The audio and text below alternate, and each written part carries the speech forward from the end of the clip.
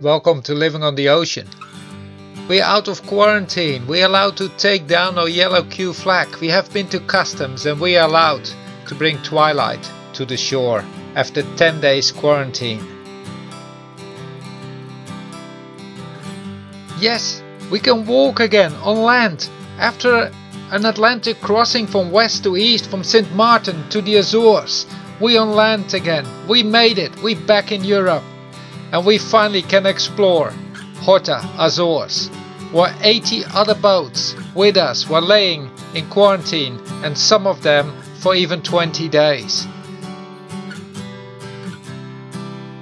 Horta is absolutely amazing. The paintings everywhere, it must be thousands, made over the last decades and decades by yachts that came here. As the harbour said, you won't be blessed if you leave Horta without making a painting. People took it serious. It's become a complete work of art. All the boats, and sometimes you see boats you recognize. And I want to find back that little painting I made after my first solo crossing with Hunky-Dory in 2016. I know roughly where it is, but it is 4 years ago, and maybe other people painted over it. But no, the respect for each other's paintings is so great that even that little painting, we find it back. It's still here from 2016. I think it needs another one underneath here now. Twilight, we will be back here tomorrow. We will make you nice again. We add Twilight to this. And this is some new kind of rope game in Horta Azores with all the yachts. You can get from one boat to the other. If you fall overboard, it doesn't matter, you'll not end up in the water anymore. Walking back to the center, we passed this fantastic gate, the entrance of an old fort in Horta. Horta has fantastic old buildings. We are on our way to Peter Café Sport. The people that served all those boats in an amazing way, our food and our shopping in the days that we were in quarantine. And here we are, Peter Café Sport, with its flags and its memories of all the yachts that come by here. It exists over 100 years now, and it's absolutely worth a visit. And there is the shell that I painted for Peter Café Sport. I said thank you for all the work they done for us and all the other yachties while we were in quarantine in the middle of the Atlantic Ocean in Horta Azores. They brought us food, they brought anything we needed with their boat from early in the morning till late in the night. And now in their cafe, at their menu, I really had to laugh. This was done in such a creative way that I filmed it for all of you to read. How to celebrate 101 years of Café Sport. First drink a gin de mar, then drink another. Third, did you like it? Buy a bottle and take it home. Or fourth, did you really like it? Take it to your friends as well. Never a traveler found a better friend. Or 5, are you addicted? Don't worry, we will send it to your home. And 6, what about our classic gin? Have you tried it yet? And then there is 7 for those that are not tonic lovers. But I'm not gonna read all of this to you. You are smart enough to just stop this video, pause it, and just read it for yourself. The gin user manual, quite nice as well.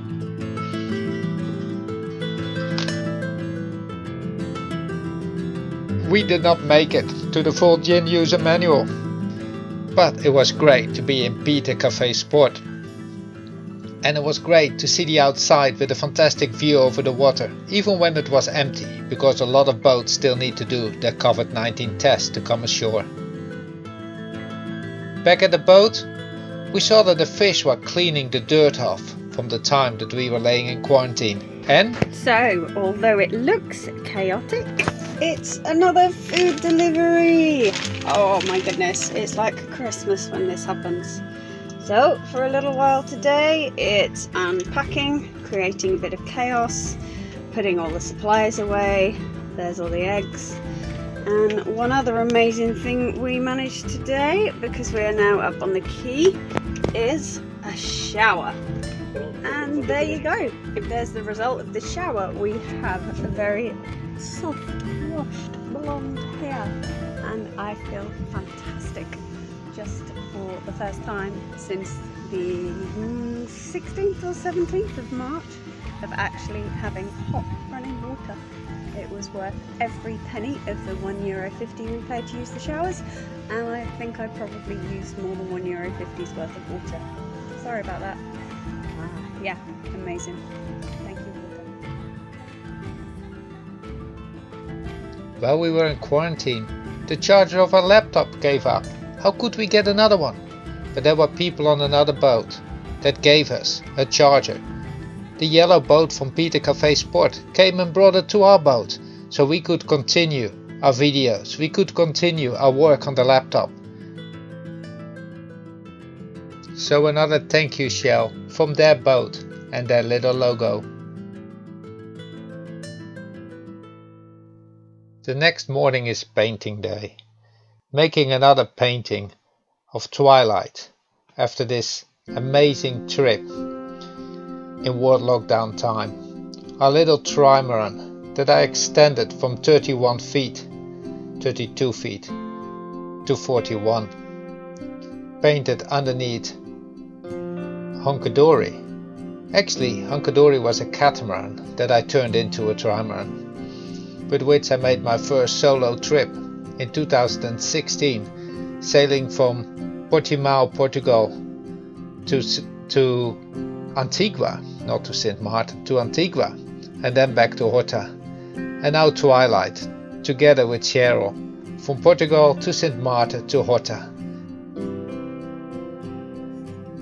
The painting from Hunky-Dory is restored, a new painting from Twilight is made, and they're very nice looking together, and who knows, there may be another one to come.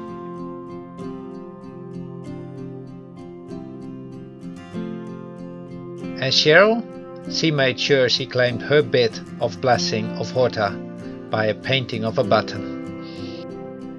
Later that day we walk up the little hill on the other side of the bay, and we overlook all the boats that are still on anchor. There are not as many boats anymore as there was before, and actually the corner here on the right hand side where we were, it's already gone completely empty. There are very old little houses on this hill.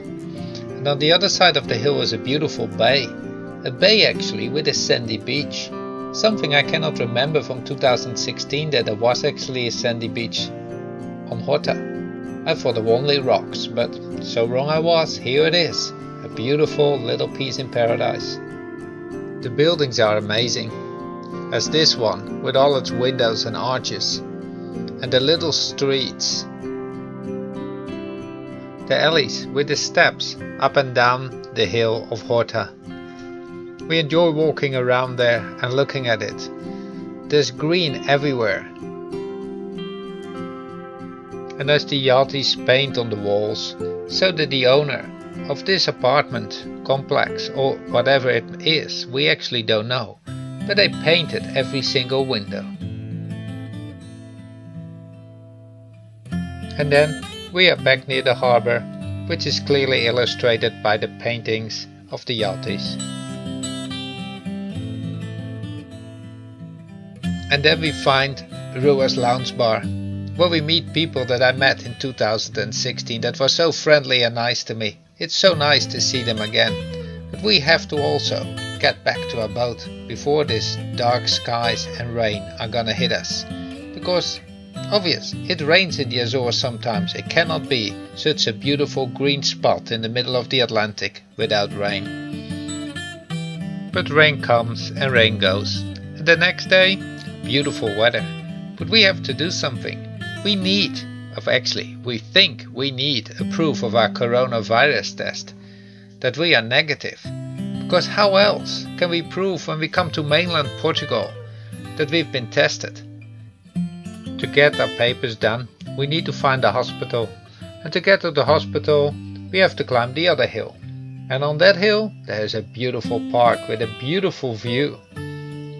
We enjoy our walk, look at more buildings, and enjoy the sunshine of today.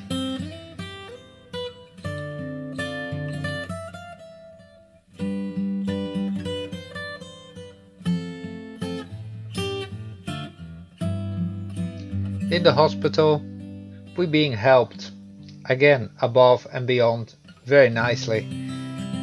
And in the harbour they go as far as calling the maritime police for us and making sure that they know that we're gonna come from Horta and that we have already been tested.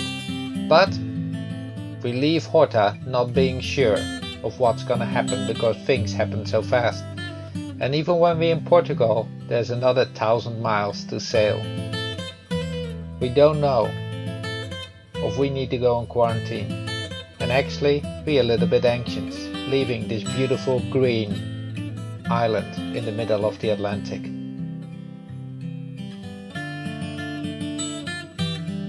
I hope you enjoyed watching this episode of Living on the Ocean, and I hope you subscribe to our channel, comment, ask questions. We would really like to communicate with you and share our experience. I hope to see you in the next episode.